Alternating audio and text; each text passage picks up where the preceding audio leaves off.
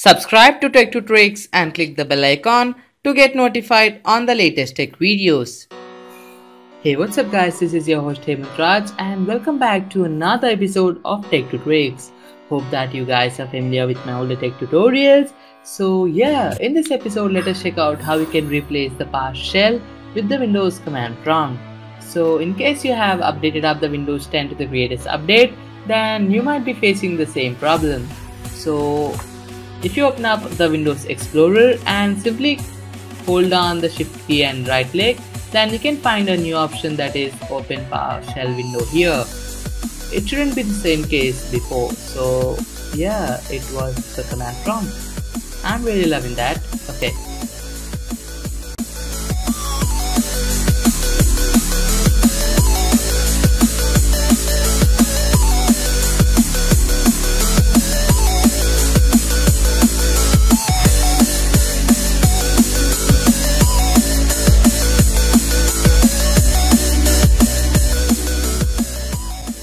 So yeah, getting started with the tutorial, first open up the search bar and in there simply open up the run.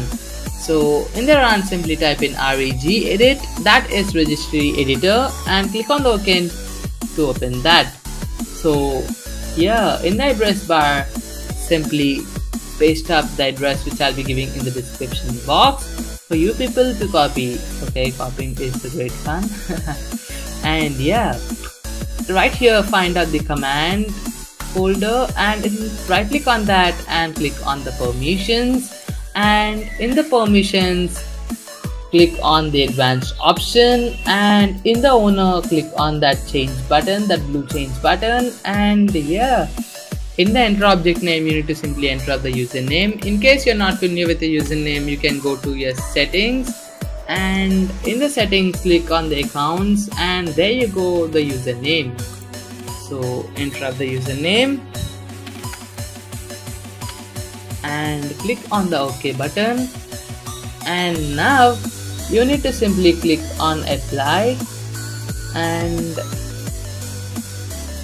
yeah, click on the OK, and now click on the administration and give it full control permissions and click on the apply.